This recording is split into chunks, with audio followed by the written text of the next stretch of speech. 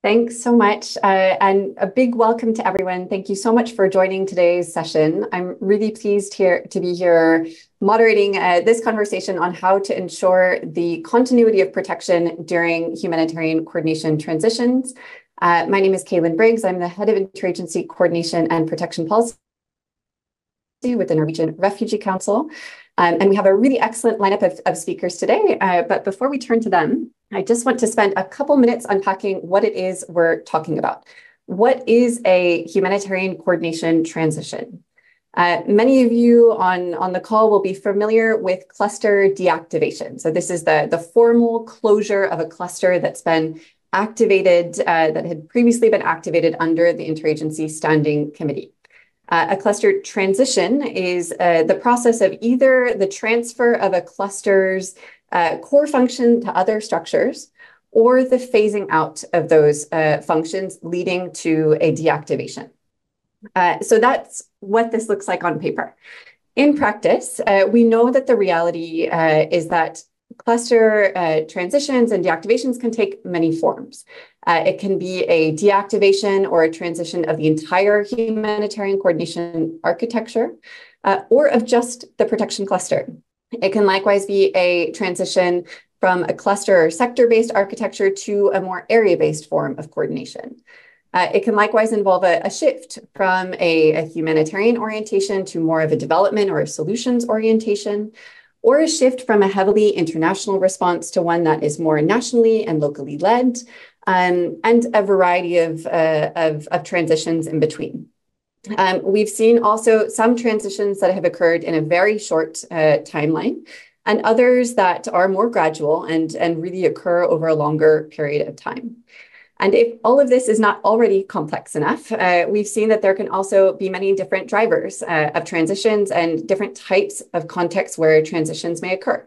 In the ideal scenario, a transition is initiated because the situation has improved, or because the national and local capacities are sufficient to be able to manage the response on their own.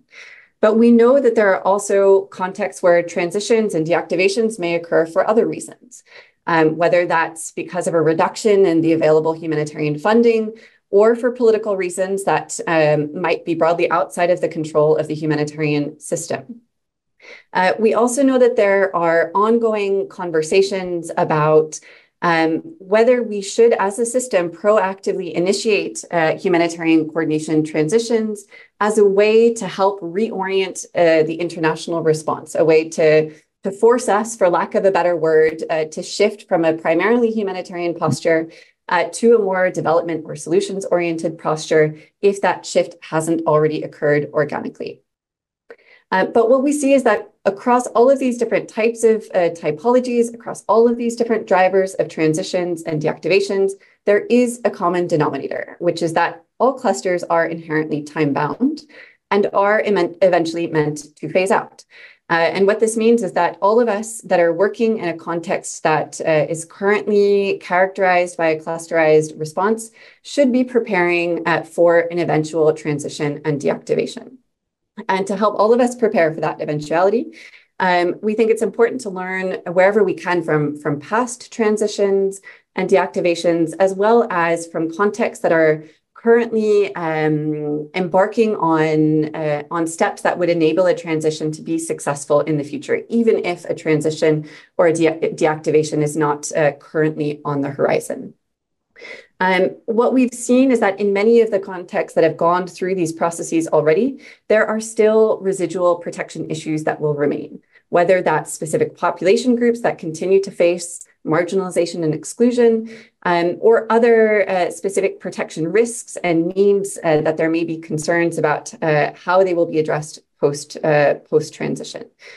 So with this context in mind, it's really important then that all of us and that clusters have a plan for how we are going to ensure the continuity of protection, how we're going to continue to address protection risks and needs after a cluster is deactivated.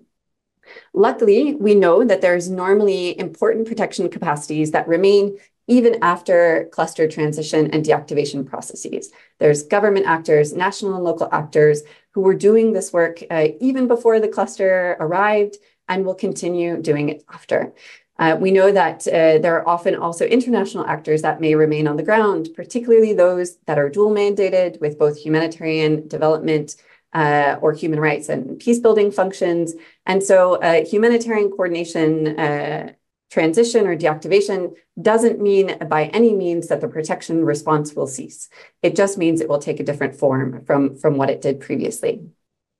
So recognizing the complexities involved with these types of shifts, how do we ensure that there is some type of continuity of protection during a coordination transition or following a cluster deactivation? This is what we're really going to be looking at today. And we're going to hear from experts that have contributed at different stages of these processes, different forms of transitions, in the hopes that that will support all of you to think about what this could look like in your context. Eventually, we also hope to capture some of these learnings in some type of practice note. And so this is going to be, I think, a useful conversation for us, for the Global Protection Cluster as well, to continue to capture all of your very important experiences and reflections on these types of contexts. So let me now turn to our very esteemed panelists, all of who have been either involved with a transition or who I think have useful answers to different pieces of this puzzle. So let me first introduce Matthew Krastek, who is the INGO Forum Director in Libya, and who has been involved in multiple coordination transitions in that context. So really pleased to have you, Matthew. We have Tulu Masori, who's the protection cluster, or who was the protection cluster coordinator, senior protection cluster coordinator in Iraq during the cluster transition and deactivation there. Welcome, Tulu. We have Christophe Reltien, who was ECHO's head of delegation in Iraq during the cluster transition and is the current ECHO head of office in South Sudan. We have Sasha Galkin, president of R2P, Right to Protection, a national NGO working in Ukraine and co-lead of the Ukraine Protection Cluster. And finally, Reina Bermudez, chief of the Center for Crisis, Conflict, and Humanitarian Protection at the Philippines Commission on Human Rights. Welcome, Reina. With that, let me turn first to Matthew. Matthew, you were the director of the INGO Forum in Libya during the full cluster deactivation at the end of 2022, and I've also seen various evolutions in the coordination architecture since then. Can you tell us a little bit about these transition processes in general, if and how protection was addressed as part of them, and the role the NGO Forum played in these different conversations? Over to you, Matthew. Yeah, thank you, Caitlin, and thank you for organizing this panel on such an important issue. The INGO Forum, for those of you not familiar, is a forum of 30 humanitarian development and peace-building INGOs working in Libya. Protection, especially for non-Libyans, is a major focus of INGOs and the UN alike in Libya. So it currently seems that Libya is undergoing a transition from humanitarian context to development and peace building, which has changed how INGOs and UN coordinate our response, especially around protection. In the recent past, there's been a shift in how specifically the protection coordination is done. So prior to 2023, there was a typical humanitarian coordination structure, including a protection cluster. But in the fall of 2022, the UN presented their blueprint for the Nexus transition. So this transition from humanitarian to development and peace building, which would end up closing the clusters, including the protection cluster, and create a new Nexus structure.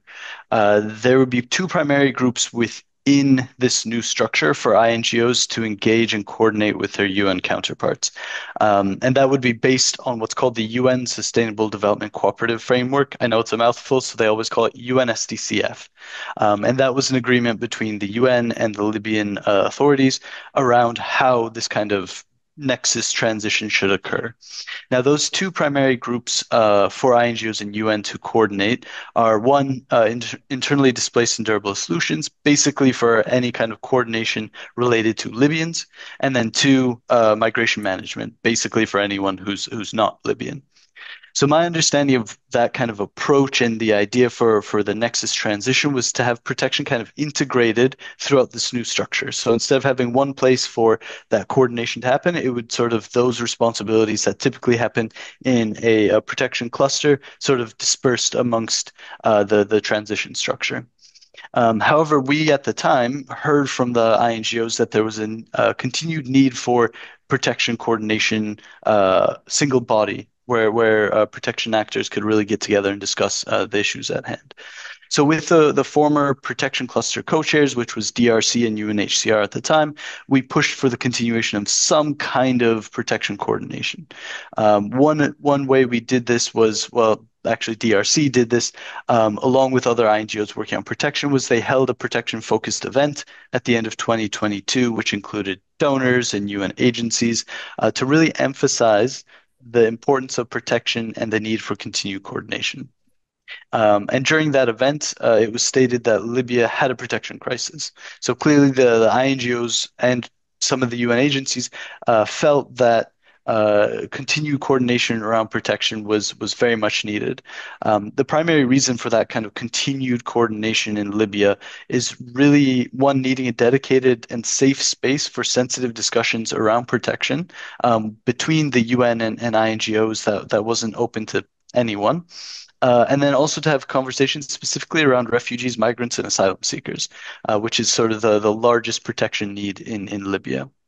So, in kind of response to that call for a continued protection coordination group, what was called the Transition Protection Group was established within the official Nexus coordination structure. But a couple important points on this group is it was supposed to end by March of that year, so it only had really a 3-month sort of life cycle. And then its purpose was to, or my understanding of its purpose and our understanding is kind of the ones organizing this group, was to recommend how the protection coordination could fit within the new structure.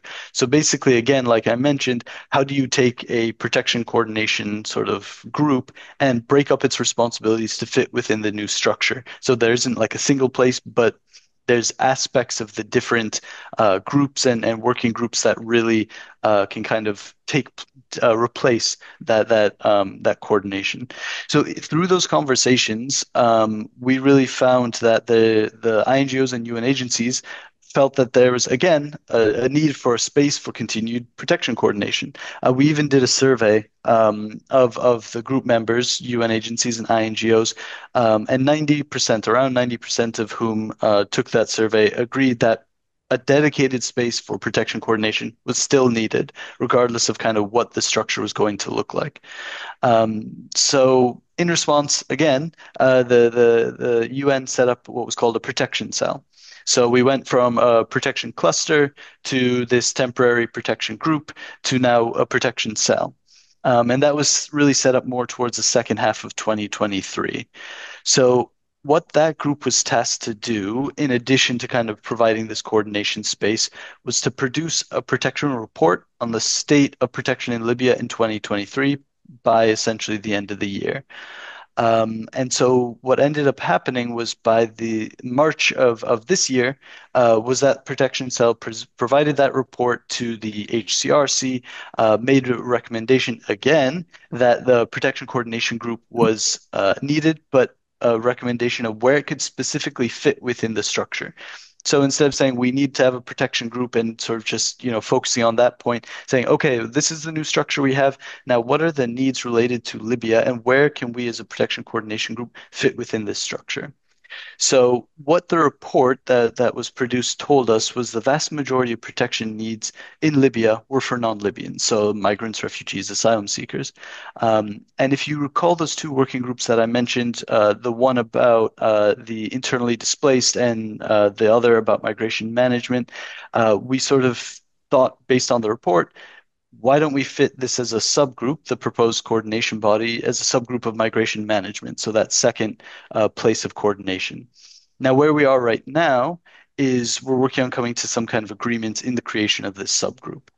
So part of the reason that has taken quite a bit of time is within the last essentially a year, there have been a couple crises that have occurred in Libya that have really impacted kind of the protection coordination space. The first is there was some major flooding and landslides that occurred in eastern Libya around September of 2023. So that triggered the rapid response mechanism. It was kind of a mini humanitarian response structure within which there was a protection coordination task force. And that really focused again on the East, so not a national thing, just on the East. But that was phased out earlier this year around April through June in close coordination with the INGOs. And then the second crisis that occurred was the massive influx of Sudanese refugees. So now we have a refugee response led by UNHCR, and there is a protection task force co-chaired, as sort of is typical in Libya by DRC. So, we have a few ways of protection coordination to occur. But in kind of the Libya response, it really would have been maybe a bit more effective for these conversations between the INGOs and the UN and those who are sort of planning the transition to include the INGOs in how that transition should look like and how the different aspects, for example, protection cluster, how that can kind of transition into the new sort of nexus structure. So I know it's a little bit complicated and a little bit convoluted, but that's how it went from protection cluster to this temporary protection group, and then to protection cell, which came up with a recommendation for hopefully what will be a subgroup under migration management. Yeah, I'm happy to answer any questions. Thanks so much, Matthew. I think it's really helpful to get a bit of that picture of what this has looked like in Libya and the different stages of the transition process. And I think it does really illustrate that it's often a gradual process, and there might be different iterations and different forms that the coordination takes over time. So I think that's a great way to kick off, and I think we'll come back to you for some additional reflections later in the discussion. But Tulu, maybe I can turn to you now, because I know the Iraq coordination transition was happening at around the same time, I think, as the 2022 transition planning was happening in Libya. And you were the protection cluster coordinator that was sort of grappling with some of these issues in Iraq. And I would love to hear a little bit about your experiences with the transition there, maybe some of the sort of protection challenges you were thinking about, and as this transition and deactivation planning were occurring, and maybe a bit about sort of what your plans were, what the approach was in Iraq to ensuring this continuity of protection following the deactivation. Thanks a lot. Yeah, thank you so much for that. I hope you can hear me well. So basically, yes, I'll just set the scene for the situation in Iraq. At the point of January 2022, so I think we were a bit ahead of Libya. The humanitarian needs in Iraq had really shifted from being 11 million people in need in 2017 to 2.5 million people in 2022. And I think, as elsewhere, it is a political decision at the end of the day, right? That is taken by the humanitarian coordination. So the HCT decided early on in January 2022 that the clusters should all be deactivated by the end of the year. So we had basically, 1 year was the timeline. And the argument also being that the needs were no longer humanitarian, but rather more development needs, at the same time as Iraq had really gained its financial independence through its oil revenues. So that's to set the scene for you. And then,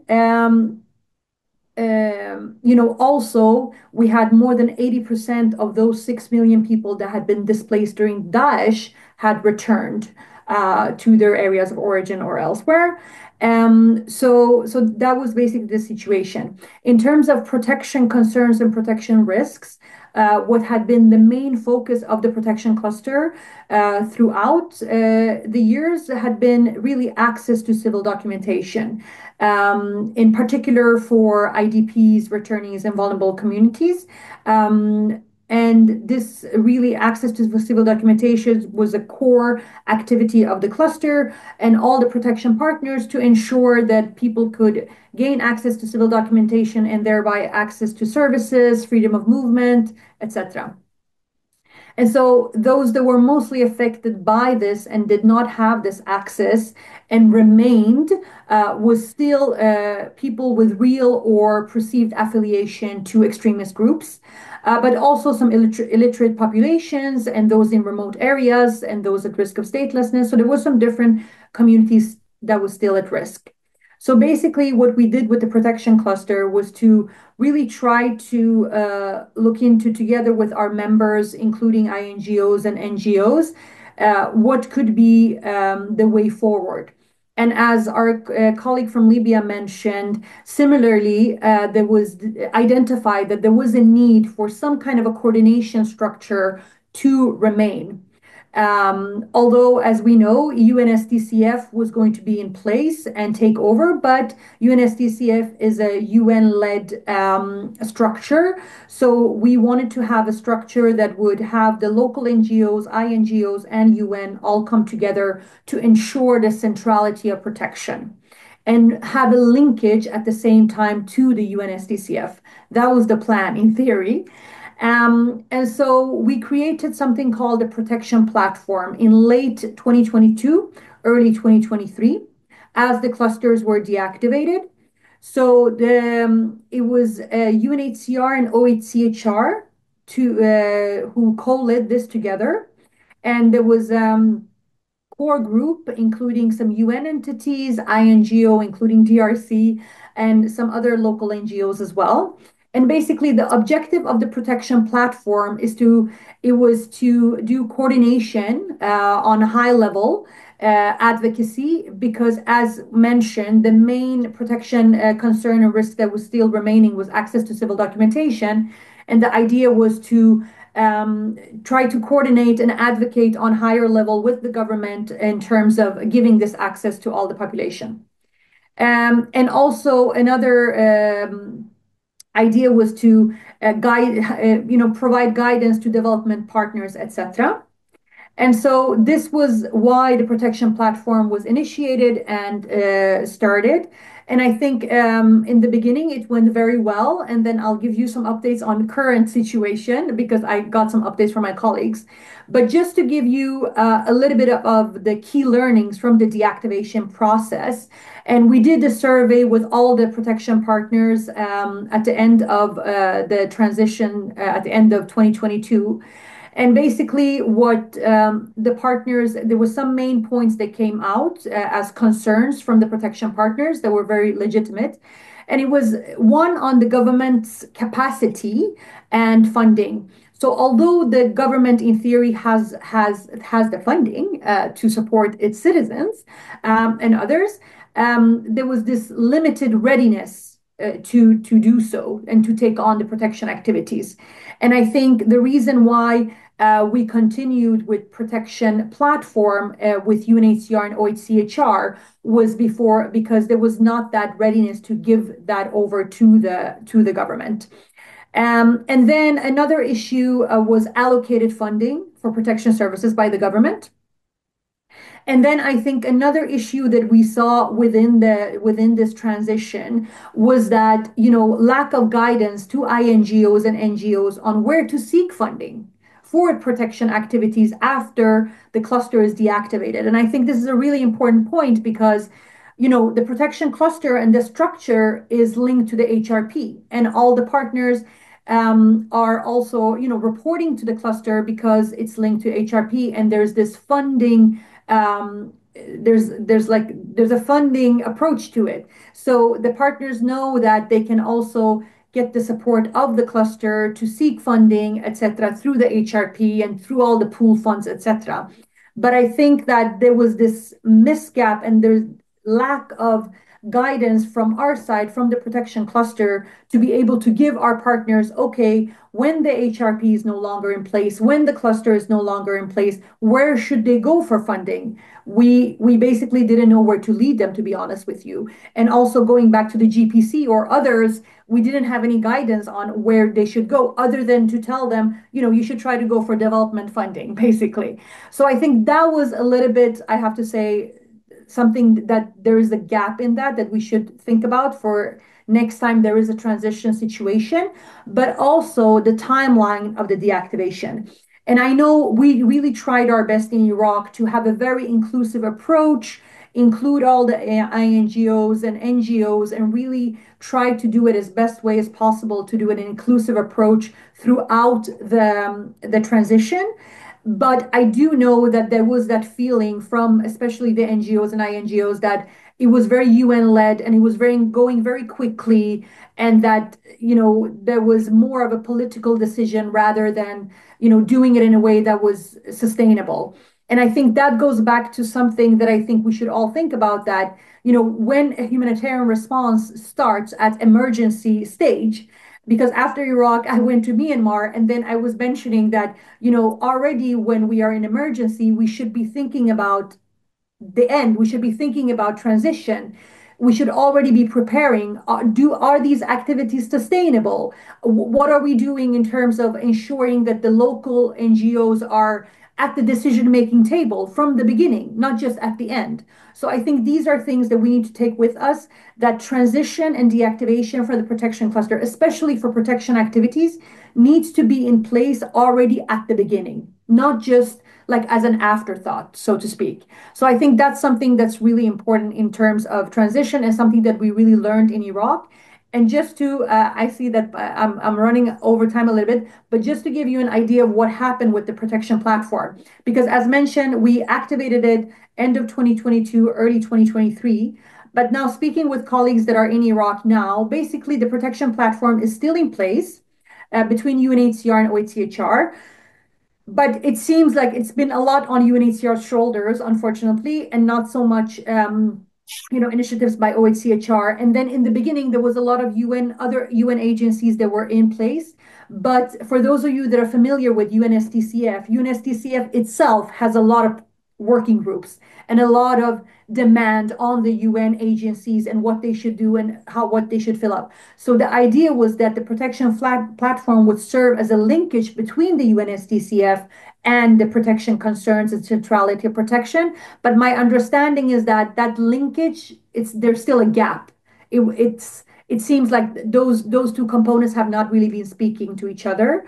And so that's a shame that there's that gap, but it also teaches us that we should maybe think about, if we're putting something in place, it should be something that will be helpful and useful to that new structure that is not humanitarian, right?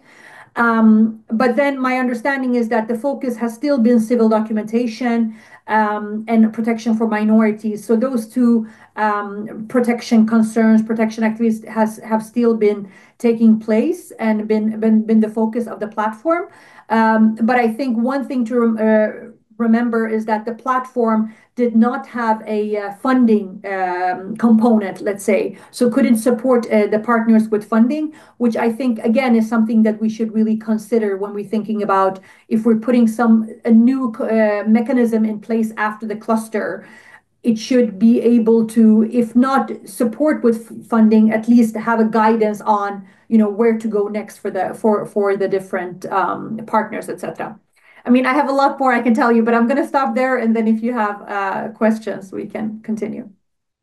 Wonderful. Thanks so much, Tolu. I think that's, I think you've touched on a lot of issues we're going to pick up on. So thank you so much. I think these points around how we can sort of prepare much earlier for these types of transitions, how we can engage with local actors, national counterparts, are all things we're going to come back to. So thanks for queuing us up so well.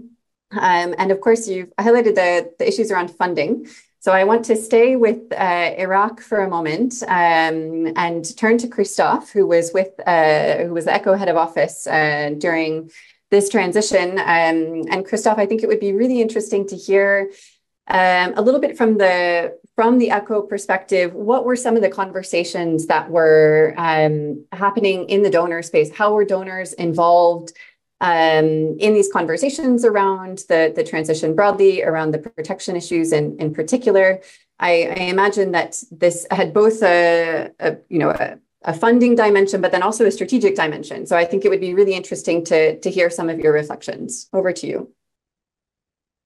Thank you. Good afternoon, everybody. It's okay. I'm going to try to remember a bit the let's say the deep context in which we as humanitarian donors, but especially as the EU humanitarian aid, we were trying to position ourselves in a kind of a strange situation, because it was clearly, definitely a very protracted situation where the solution were definitely not perfect when we were looking at it, and we were also mainly dealing with just a remaining caseload of people that were extremely vulnerable, but they were also extremely exposed, because the majority of most of the people that were, let's say, affected during the IS conflict, well, they went back. They were not really, depending on any humanitarian aid or any assistance. They were more depending on their family networks or community networks. The our main, I would say, in the older story of the HRP, the closing of the clusters, we, and especially as ECHO, we suddenly were more concerned by one decision from the government, which was the closure of the remaining camps, because we knew that the remaining IDP camps were the one hosting the people with most of the problem, especially the most serious problem especially in terms of protection. And when the government decided to close the camps, in usually it was, well, just a couple of days or a couple of weeks, in terms of closing the camps, this is where we started definitely to go into a kind of a more protection attitude. And this is also where we were approaching OHCHR, we are approaching UNHCR, and we had, because from an ECHO point of view, we had the advantage of being close to the EU delegation, and then that opened, sorry, for us a good advocacy and lobby tool, especially with the government. So that was an advantage for us, because we were able to relay the let's say humanitarian concern either from the UN agencies, but most of the time with the INGOs, and we were able to relay and to try to lobby a bit the government with that. I would say that we were not really that successful, but in some instances we were able to postpone the decision, and that helped us to try to put in place the, let's say, alternative solution on that.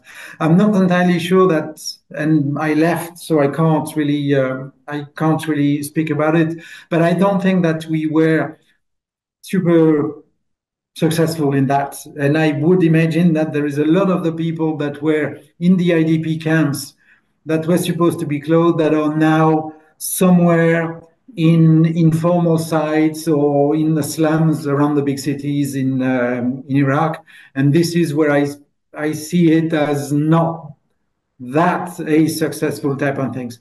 I'd like to also come back to something that Tolo mentioned, which is the protection platform, because it was linked with the fact that the RCHC was closing the clusters, or at least proposing to close the cluster at a very short notice. But this is where we also had the problem of the camp closure coming right at us, and this is when we engage with OHCHR, with UNHCR, to try to see how we will be able to have this kind of an intermediate platform, or at least system that would be able to gather all the information and try to see how it was possible to, well, I would not say address, because we did not really address the problem of the camp closure, as I said, but at least to mitigate the most immediate consequences.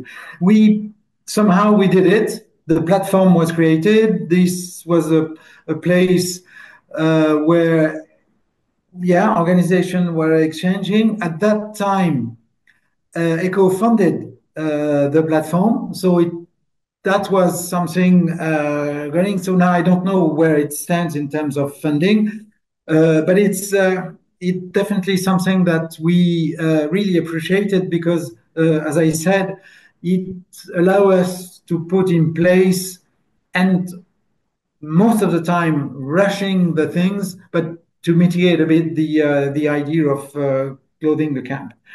From a donor and financing point of view, the transition was a bit a kind of a strange period of time for us because we were with reducing humanitarian funding in this country, while I would not say that the development funding were increasing for very valid reason, which is the fact that Iraq is the rich country with a lot of money, and it's just a question of governance and willingness of the government to support a lot of things. Even sometimes we were the one advocating for the government to support humanitarian support to certain type of population, including the IDPs in camps, which we're not frankly happy to do. But okay, we were advocating for that. And there is also one thing that we have to put in the picture is the fact that we were still in a post-IS conflict. And that is also something that I would say today that the humanitarian community and the humanitarian donors were not really equipped to deal with, is the fact that you have still a IS print or IS. Well, yes, I would say IS print. That's just to simplify a bit the situation. Is the fact that you still have communities that were traumatized by IS and dealt with, and it was not a question of protection. It was a complete different type of things. You got communities that were still tagged as what we call at that time the perceived affiliated communities, and that is also something that I don't think that the protection program that we had at that time were really addressing the cause of that. It's deeper than a protection program. It was definitely linked with families, communities. It was linked with trauma, and I'm not entirely sure that what we put in place were really addressing this. We managed. I'm sure it helped, but I'm not entirely convinced that that was certainly a sustainable type of solution that we were providing to these communities. And it's within this kind of a context that, and I will take what Tolo said as well, was from an echo, again, analysis, the aspect that was the most important and certainly the most efficient to deal with was the lack of civil documentation. And then we decided to put all our effort into it because simply by the fact that some of these people were able to show a small plastic ID cards was opening a lot of services, and suddenly it was also providing solution for families. And this is where, again, we went, I would say, heavy on this one, and we linked the civil documentation with the protection platform. So that was a kind of a big aspect, at least in the last, I left in 2023, so late 22, but most of 23, that was I would say, the objective of ECHO in Iraq was mainly only protection, but even within the protection, no, well, we have the special vulnerable that we're taking care of. Yes, that was our line and mandate in terms of protection. But within the protection, as I said, the civil documentation was the core of our activity. And I would say that, again, Iraq being a rich country with a system in place that was somehow functioning, for us, it was also a way to not remain as a frontliner in terms of supplier of anything addressing needs, but rather to stepping back and trying to involve. And it was already good things that because we had the authorities and the different services from the government being involved in releasing the civil documentation. And that was definitely for us the way of, let's say, getting out of the place and again try to push for the government to get into it. And it was not only in terms of official camps, because we were able, I remember, to drag the authorities into the slums, into the informal sites, for them to be able to start to, to collect the biometrics in order to release the civil documentation, or in some instance also to check, because that was again what I said about the affiliation.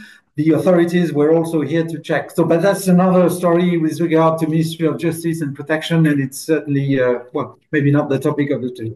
Well, that's all I could say for the time being. Thanks a lot.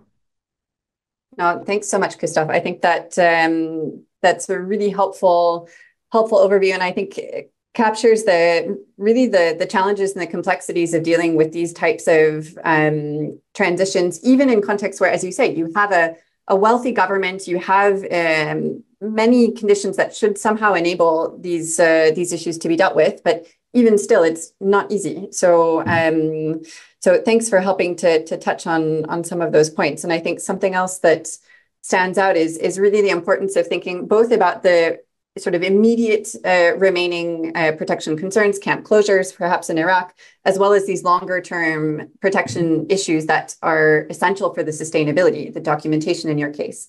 So I think maybe picking up on this sustainability point, I want to turn now to Ukraine, where we're not seeing a formal coordination transition yet, but where I think national and local actors are already playing a very strong role in coordination leadership and putting in place that foundation for long-term approaches to protection issues.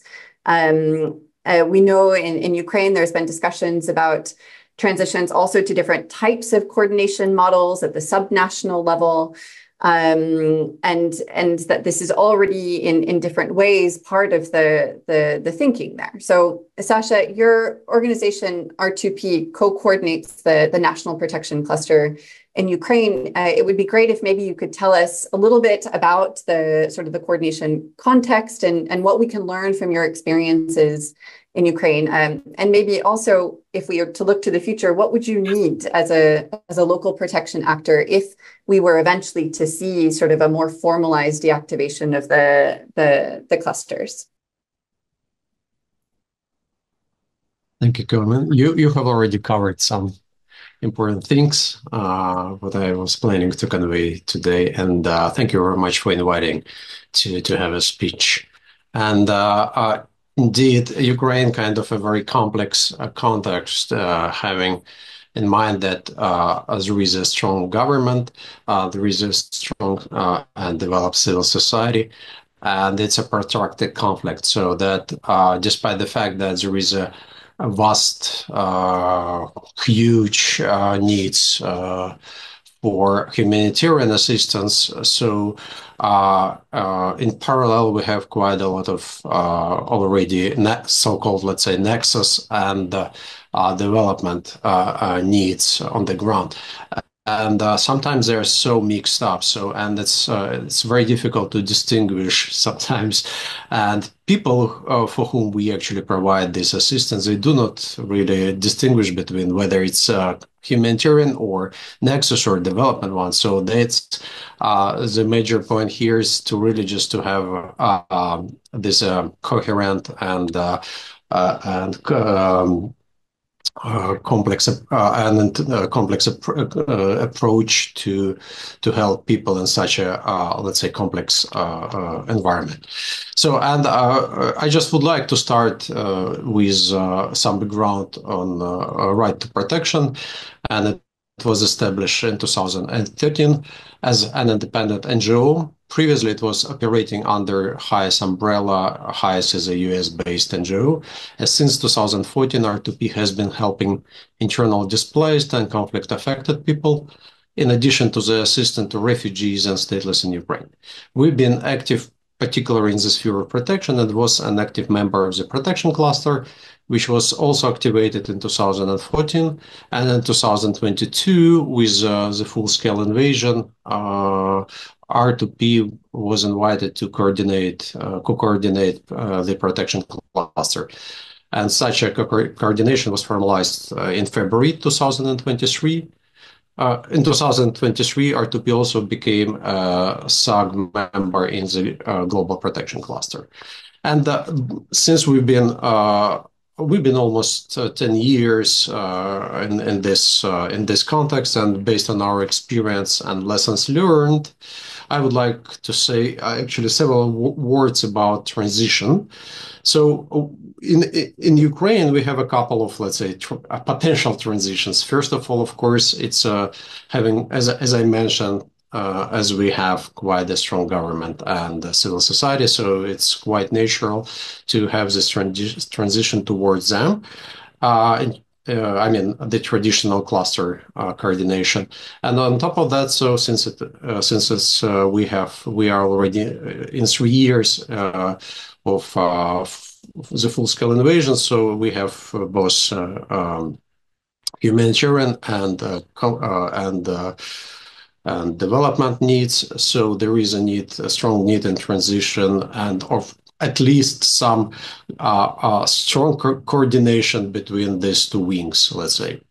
So, and I would, in terms of transition from the traditional cluster coordination to other actors. So firstly, there is always a need for a data-driven transition plan, prepared in a consultative manner with local NGOs and local and national governments. The launch of this plan must be quite timely, not premature, not overdue. And secondly, to have a proper coordination in such a complex and huge context as Ukraine, with, as I said, strong government and professional and well-developed civil society, one needs to employ not only the traditional cluster-based coordination, but also an area-based one.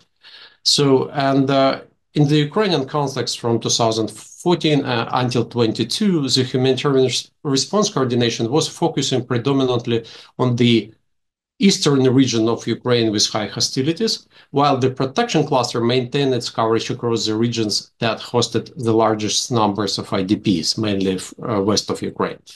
And since the armed conflict was stalled and was not causing new waves of mass displacement, in 2019, there was an attempt to start a transition process.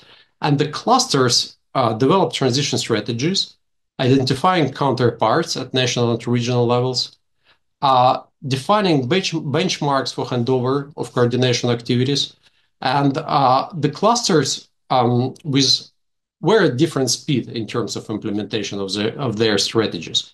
However, even for the clusters, they were more for those who were more advanced, transition was not successful due to lack of an agreement from the state to take over responsibility for coordination. Negotiations of transition plans were taking place between the clusters and identified counterparts, and lacked political support at the strategic level. Actually, for instance, when a line minister or local authorities concluded that they have no resources for coordination, they have stopped further progress. So it is unlikely to have an efficient transition from the cluster system without active involvement of the state and without securing the agreement to take over coordination at the highest political level. That the authorities should not only know that the cluster system means, but also actively participate in the planning of transition and commit to allocate resources for coordination.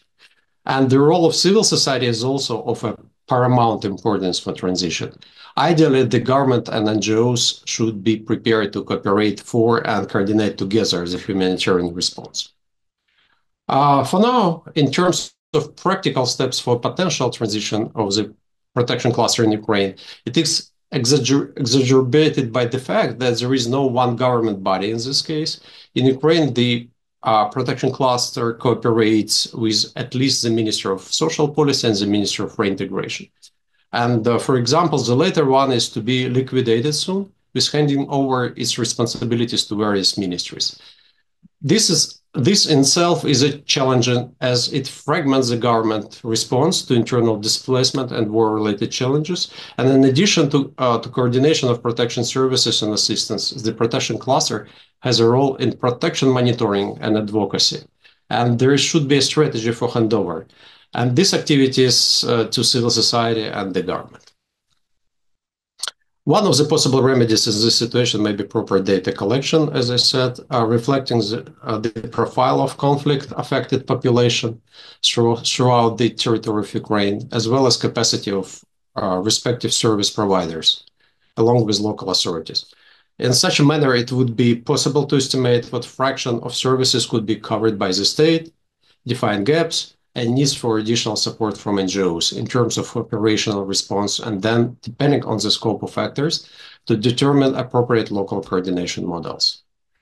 While at the national level, there are obstacles for transition efforts. Locally, some aspects of such transition at regional level have already happened. At the onset of the emergency in 2022, the Ministry of Reintegration established so-called coordination centers to respond for related humanitarian challenges, such as IDP-related issues, evacuation of civil population. These huge problems require a united approach of different partners. And this forward proved to be efficient to operate and resolve issues at the regional and even at national level. Simultaneously, in certain eastern and southern regions, national and local NGOs, along with volunteers, established local intersectoral coordination systems. And these coordination systems cooperate with local authorities. So that they together respond to specific needs of conflict-affected population and engage with the clusters to facilitate cooperation with international humanitarian coordination system. I would say that it's still a long way to go, and given active hostilities in the eastern Ukraine, causing just quite a serious evacuation of civilians to all over Ukraine, it's too early to start any transition. However, it's about time to start planning it, guaranteeing that national and local authorities as well as area-based coordination entities are on board from the very beginning. Thank you.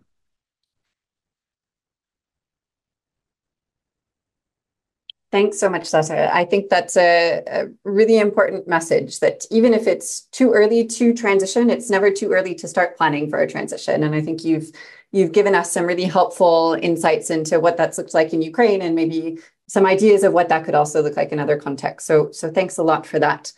I would like to turn now to Reina with the Commission of Human Rights in the Philippines.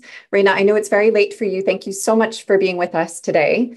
We're really excited to hear your perspective. I think one of the concerns that often comes up in contexts of transition is how we can preserve the protection of the rights of marginalized and persecuted groups following the deactivation of a protection cluster. And this is, of course, something that human rights actors like the Commission of Human Rights always work on, but perhaps takes on even greater importance if we're seeing a reduction in the presence of international actors.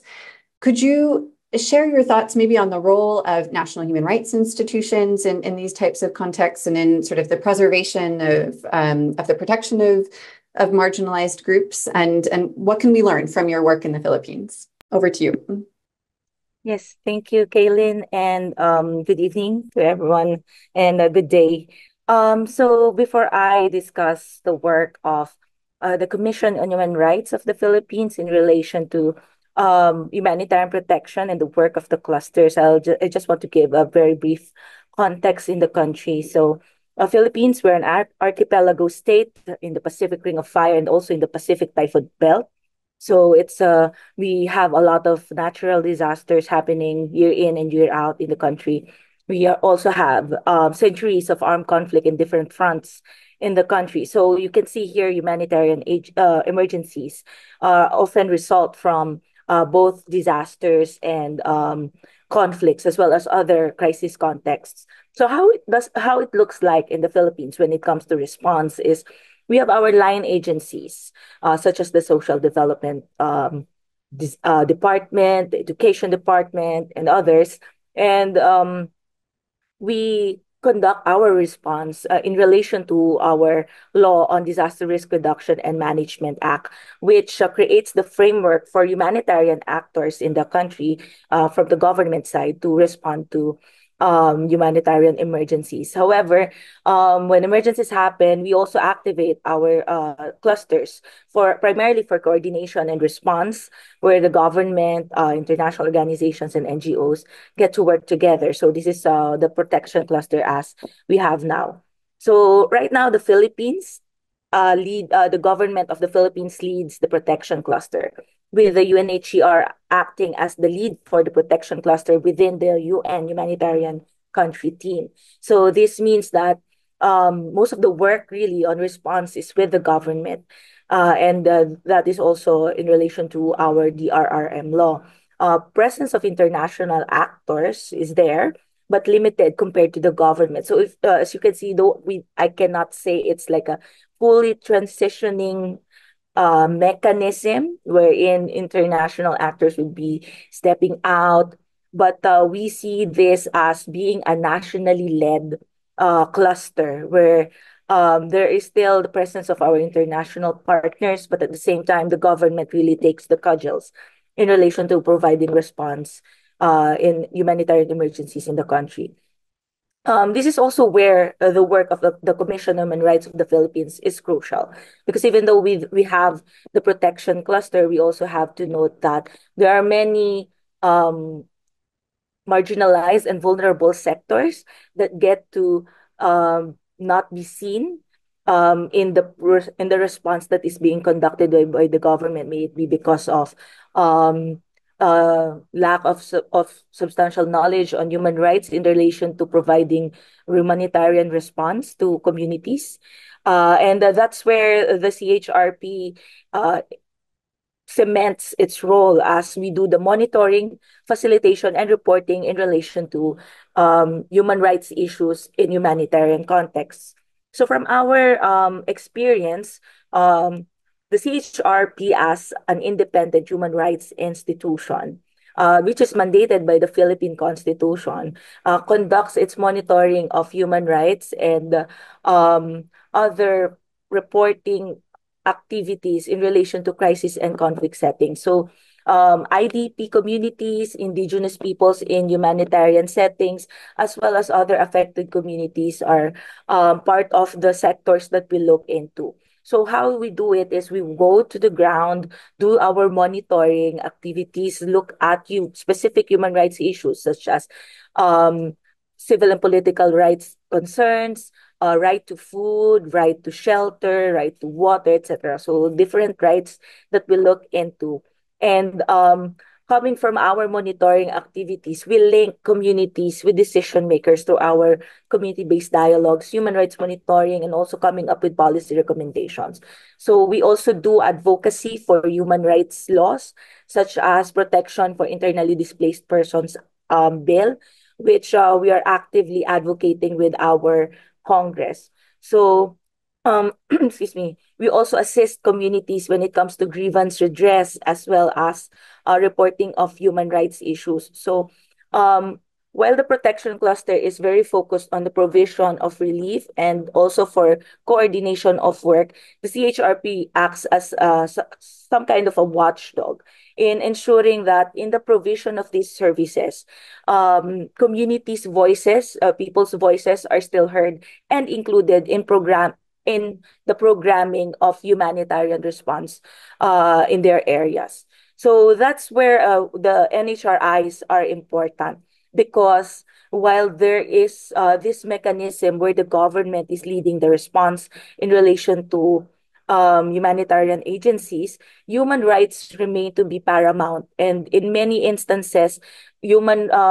in many instances, when it comes to emergencies, human rights get to be forgotten when the response has to be quick.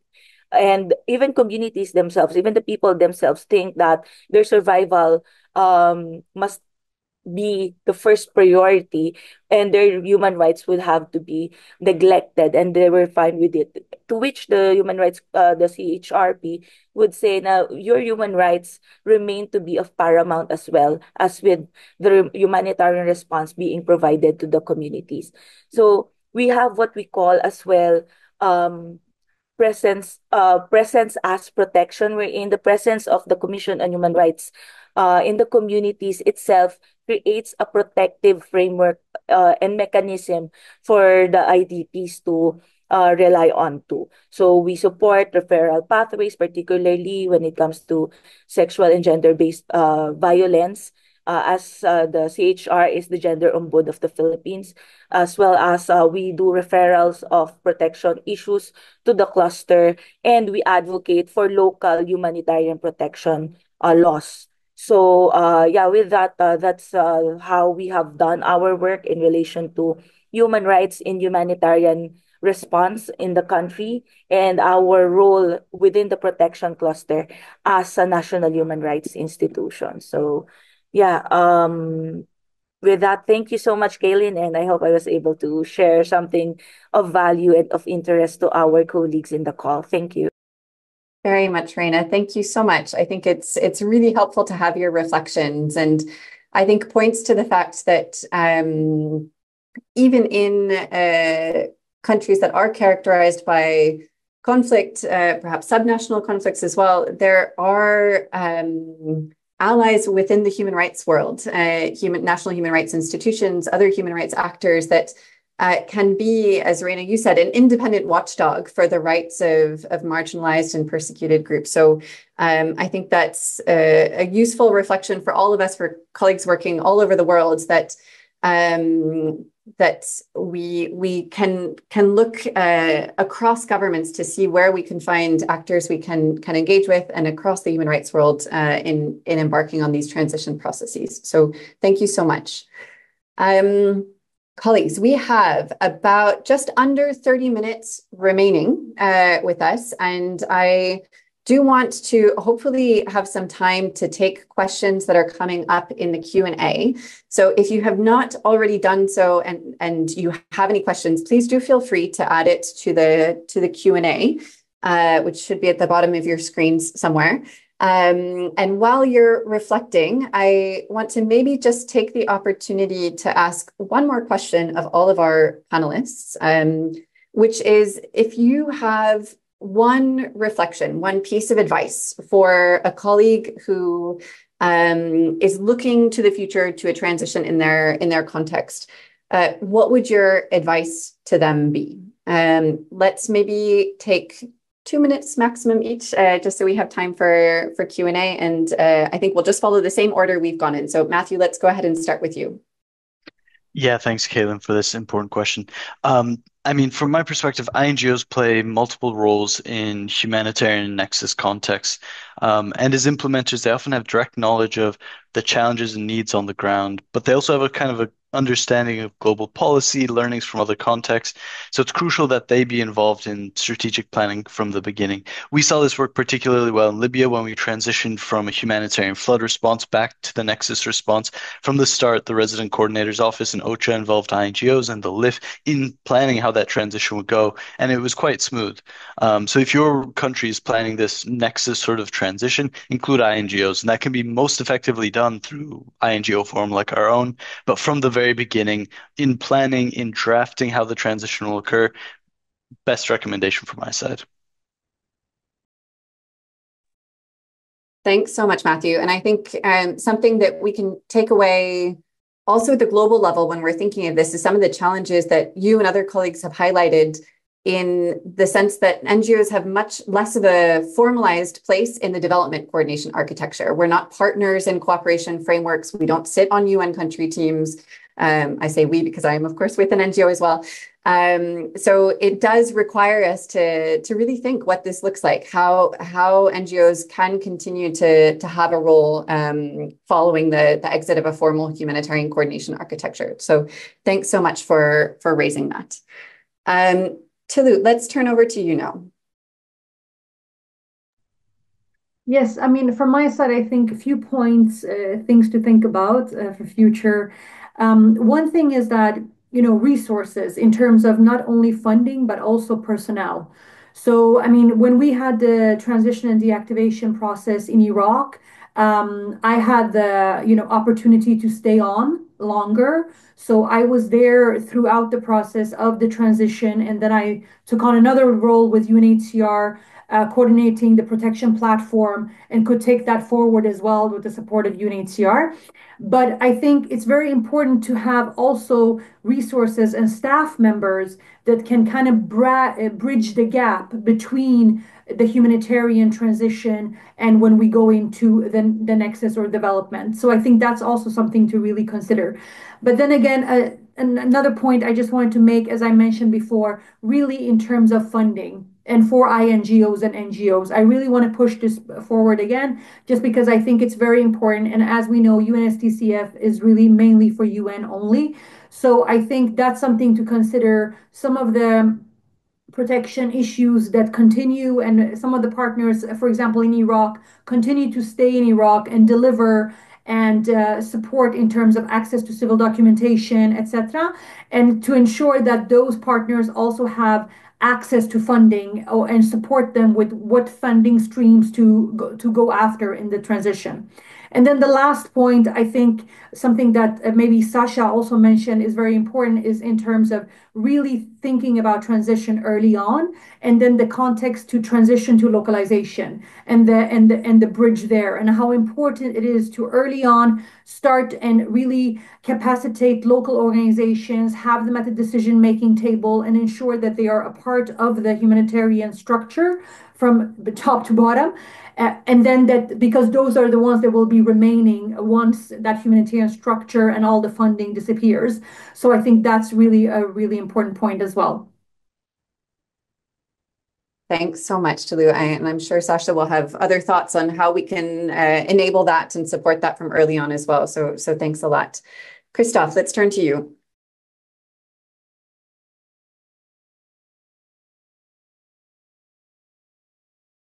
Christoph, I think you might be muted. Voila, perfect.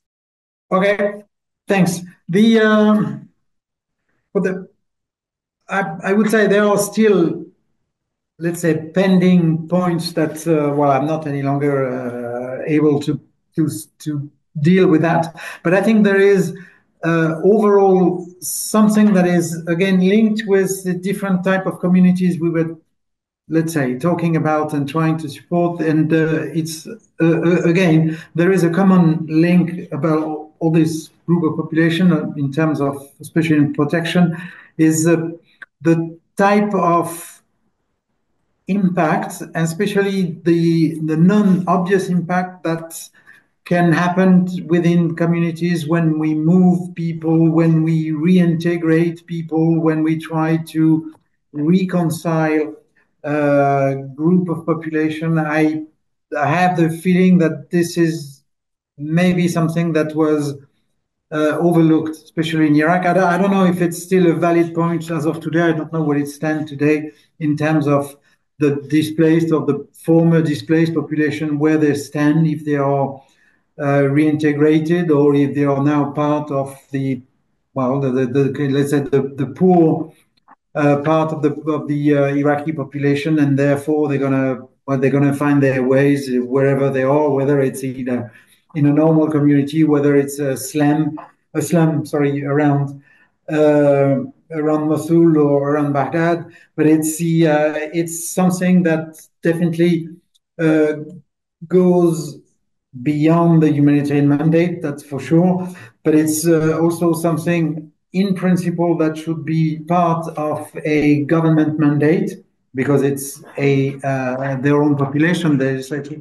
But I think it's especially in the Iraq context, that is something that would be easily forgotten, because nobody has a real solution how to deal with that, and therefore these problems will be put aside, and and everybody will hope that the life will go on and that's it. But the problem is the major protection issue will remain, and again, I don't think that's a humanitarian actor task, but still, as long as you got protection groups, or if you have even protection organizations that are there, it's something that should be, again, these things should not disappear. So that's certainly part of a kind of a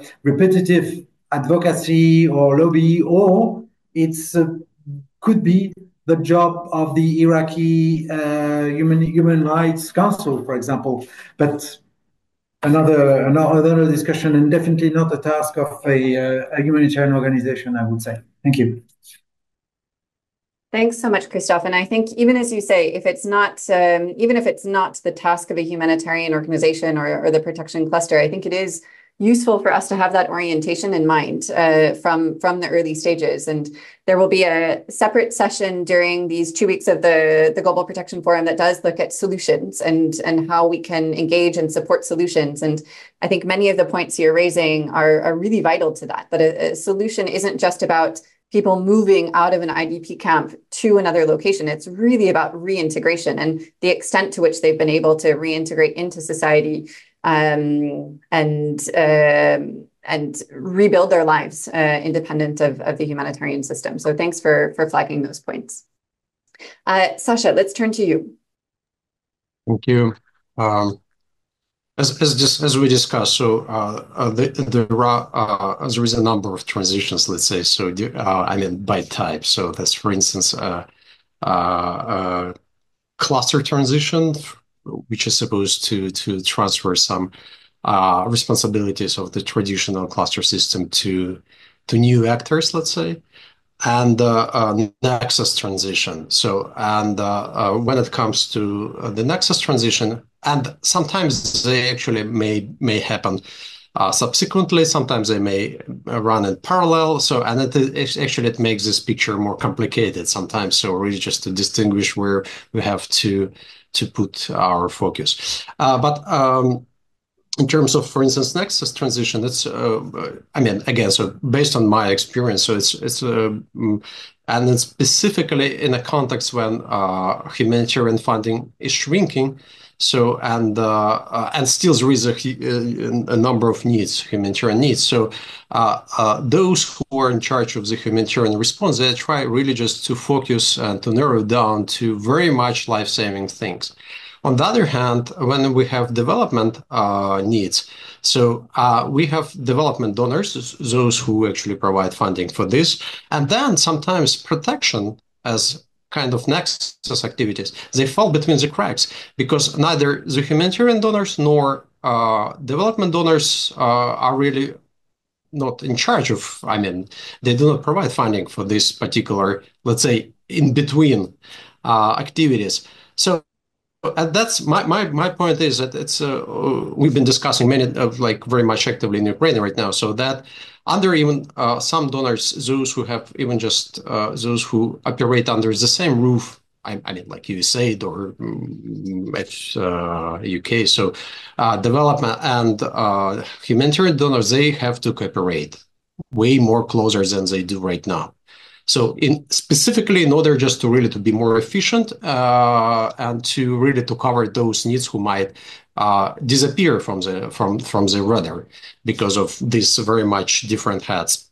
So and when it comes to the cluster transition, as I said, so it's extremely important to have realistic expectations and very much important to understand the context and the landscape in terms of stakeholders, and just to really not to impose on the stakeholders this over, let's say, duty. So, but really just to be realistic and to give some time, to give some space to really just to develop this transition with time.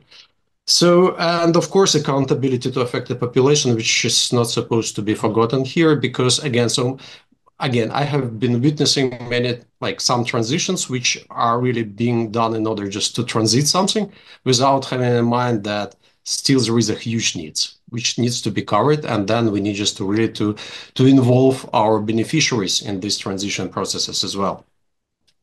So I'll stop here. Thank you. Thanks so much, Sasha. I think those are really important points. And I think this dimension of really involving the communities themselves as part of these conversations, having very open discussion and dialogue with them to also help them to prepare and to make their own decisions about what they do in view of possible changes and what might be coming in the response is really important. So thanks so much for bringing that in. Reina, let's turn to you now, please. Yeah, thank you, Kaylin. Um, Maybe my piece of advice would be more on the institutionalization side, wherein transition from response to development. I think it would be important if human rights mechanisms be institutionalized, or if there are already human rights institutions, they will be empowered to delve more into humanitarian action activities, because human rights and humanitarian action go together. And when clusters transition to development, human rights must still be at the heart of that transition. So human rights institutions would act as independent agencies, and they can be, conscious of the government. They can exercise a mandate to assess and review the mechanisms and response of the government. And the human rights institutions have strong mandates that can facilitate dialogues between the people and the government, or also refer protection issues, can provide what we call presence as protection, advocate for rights of persons in crisis and conflict situations. And even when clusters begin to move out of country contexts, human rights institutions are already embedded in how the government conducts its work. So we also see here that residual protection issues can be covered by HRI simply because of the mandate that they already exercise. Human rights institutions exist even beyond protection clusters, and co-leagues in the call may take advantage of that they can bank on the power of HRIs as a partner, rather, in supporting communities even when clusters leave or deactivate in country context. So there, thank you, Kaylin. Thanks so much, Reina. And I think really, really useful in sort of flagging the role NHRIs and sort of similar actors can play in helping to facilitate the dialogue as well. I think that's a really valuable role that NHRIs can play that maybe we don't make enough use of in these types of contexts. So thanks so much for flagging.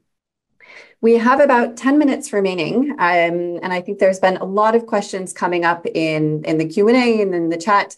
It's hard to even know where to start on these, but one thing that I think has come up a number of times is a not easy question, a rather sensitive question, which is how do we deal with transitions that are occurring in less than ideal conditions, where perhaps we don't see an enormous amount of willingness of national authorities to be involved in the transition, to step up and sort of take on some more of the protection responsibilities, or in fragile contexts where we see that maybe there are changes happening in the broader sort of atmosphere that could influence the success of a transition.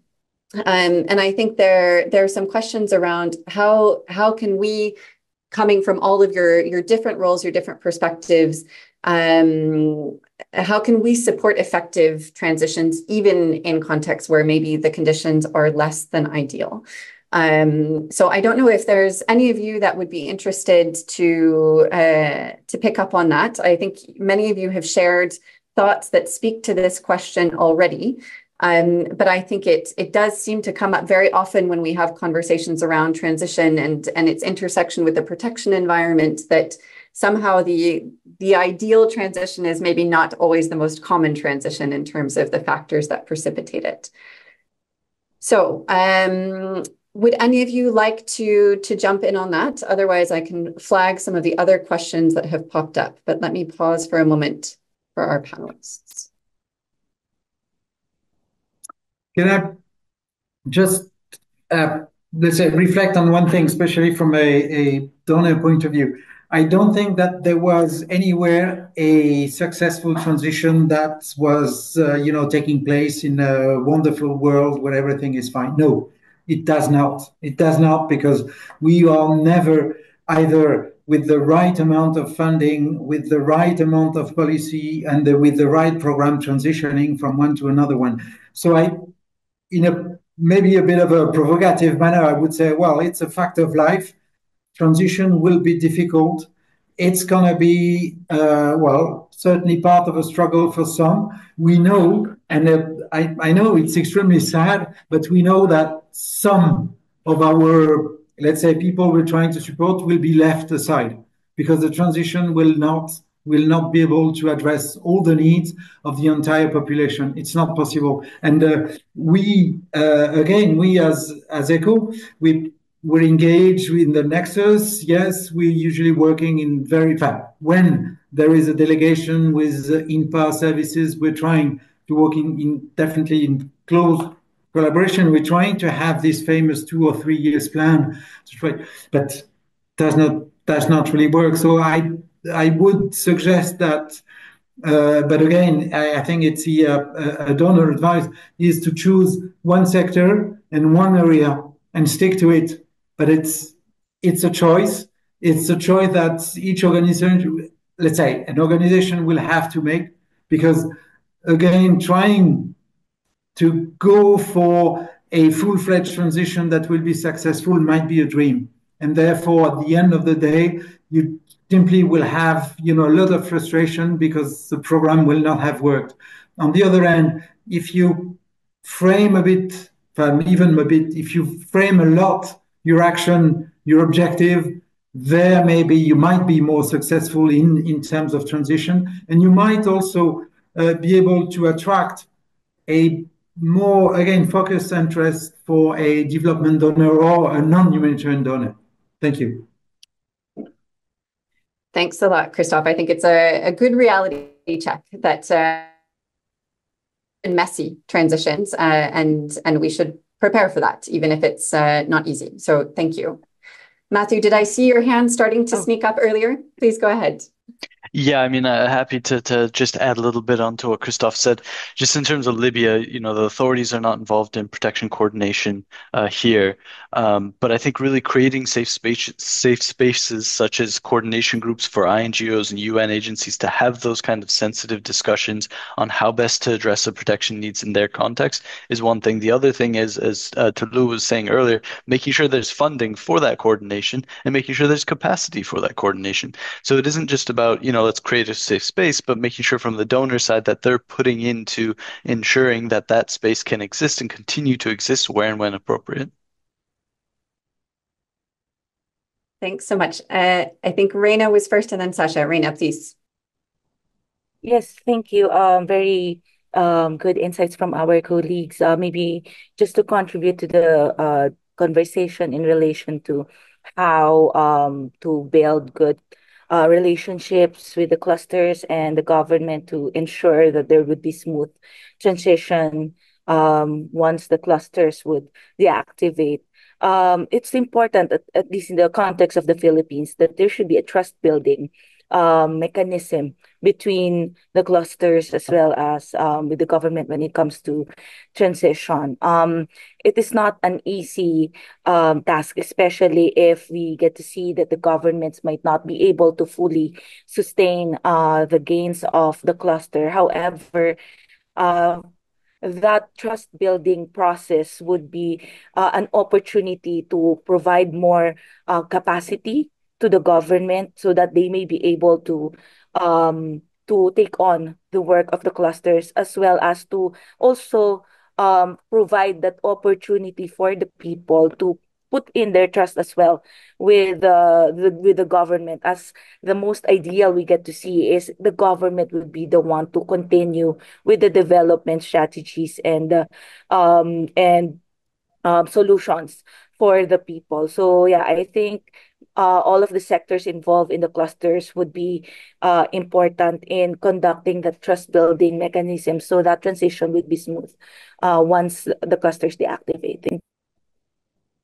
Thanks so much, Reina. Sasha, please.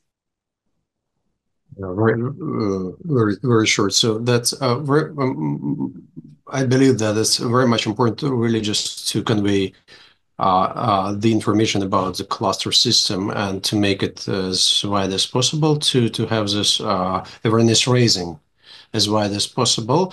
Because, for instance, here we've been a little bit trapped in the situations that not many actors, those we want just to take over, are really aware of what the cluster system does. So that I mean, in all these nitty-gritties are very much important as well, because also many believe that the cluster system works in order just to generate funding. Then coordination goes next. And the other point is another point that an exit strategy or a transition strategy should be prepared from day one when the cluster is established. So because we have already a lot of examples across the globe, so that might be somehow analyzed. And of course, I understand that contexts are so different, and but we need just to really to categorize them maybe, and to see what we can apply, not just to really to invent a bicycle every time as we want just to have this exit strategy. Thank you. Thanks so much, Sasha. I think that's a great note to conclude on, that we need to be thinking about these issues and sort of a long-term strategy, eventual exit strategy, really from the outset, and learning from one another. So I hope that today's session has helped contribute to a little bit of that and given you the opportunity to hear and learn from one another. I want to say a really big thank you to all of our speakers for joining today and sharing your experiences. I think it's been a really rich discussion, and really value your time and your expertise on this. So thank you so much. I am not even going to try to summarize, but we will, as I mentioned at the beginning, try to hopefully eventually capture some of these learnings in some type of practice note.